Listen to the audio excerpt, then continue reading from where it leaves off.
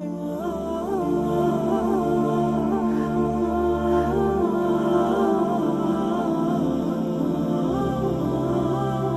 sister has sent a question and she's asking, if my breast is flat, can I do implants to look a woman? Assalamu alaikum warahmatullahi wabarakatuh. Now, many people have problem with the physical. Now, something that require a medication, and some of them require a medical assistance, and some of them require a medication, and some of them some kind of a treatment to make sure you look like normal. It's totally fine. It's a medical reason. But now here is the case. Where does the concept of implant has came from? This is not something Islamically. It came from the non-Muslim. They came up with this option to look like a person. Now, this is totally a very filthy. This is very un-Islamic. This is totally haram. It's forbidden. Let us understand something. If your husband would like you, and do you think you are the only one who was like the flat chest or the flat breast? Definitely, like millions out there. Even there's a millions of women probably like that. It's not just you. So do you think all those millions of women have an implant? So basically, shaitan is trying to whisper in your heart, and he is telling you that look at those women, and you're going to get a future husband, and you have to look like a woman. This is not allowed to, definitely not allowed to. This is totally haram. This is forbidden in Islam. For instance, let's take an example.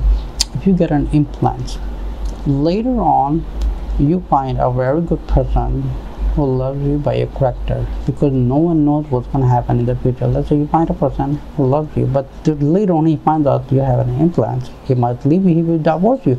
Because if you're looking for someone who has a taqwa, who is close to Allah, who is close to the Prophet ﷺ, who has been living life with the taqwa, so definitely you would not need to fall into that type of thing that you have to do the implant to impress other people. Why do you have to do that? You need to build up your relation with Allah. If you have a good relation with Allah and you're living a sunnah life, then definitely you would be thinking about that. Because the women, the sisters would do things like that, because by looking at the media, looking at the Hollywood, the Bollywood, and how many woods are there, and definitely those women, by looking at them, other women, that's why the things comes up in their mind to do something that looks really much better. But rather, let's try to build our relation with Allah.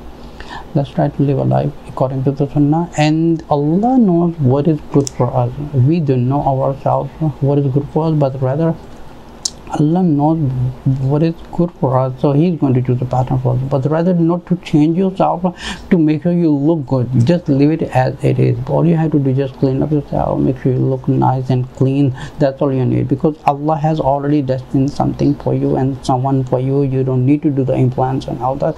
This is a very filthy. This is towards fornication. That's like later on when you become a mother. And what do you expect? You're going to feed your baby implant that the silicone is going to go into the baby's mouth? It doesn't make any sense. Why you want to make your breast look like a huge, and that looks like filthy with your family members, and everybody is going to be looking at it. But rather stay in the limits.